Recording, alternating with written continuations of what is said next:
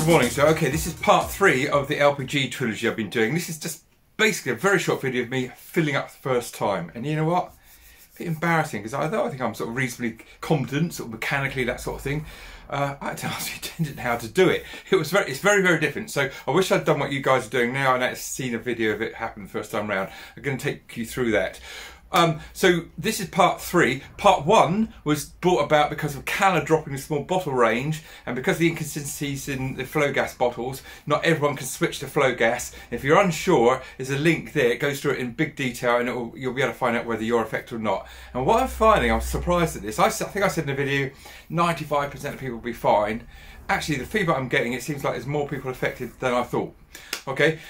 Part 2 was me building a refillable system and going through regs and that sort of thing, and there's a link there if you want to look at that one, and that's I could put some cards at the end of the video as well. But this is all about me filling up the first time. You don't actually see the attendant helping me out. I've edited that out, but anyway, it's different.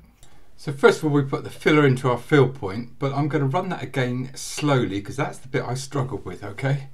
But just before I do that, take a look at this picture. It's looking inside the fill point on the van. You'll see the 2 lugs there. Well, on the pump, there's the corresponding female lug nuts. You have to sort of engage those in. That's the first thing you've got to do. Okay, so I'm engaging those lugs and lug nuts, and you'll see me rotate it clockwise until it stops, and then I pull the lever back, and that makes the gas tight seal. And that's the bit I had to get the attendant to show me what to do. Once you know, and you'll be fine from there on in. Now, reading the forums, it does seem that there's a few pumps out there where it's a slightly different system. So instead of rotating the whole pump clockwise until it locks, you just rotate a collar that is on the pump. So look out for that one. And then, unlike a petrol pump, you just walk away and leave it, and you press the button on the pump itself, and then that will start to put the gas into the tank. And here's a view of my tank or my Gaslow bottle, and you can see the gauge there starting to move as it fills up, going from the red into the amber into the green, and it will automatically stop when it's at capacity. That's the function of these systems. You don't have to guess, you just take your finger off when it stops, or before if you don't want to fill up all the way.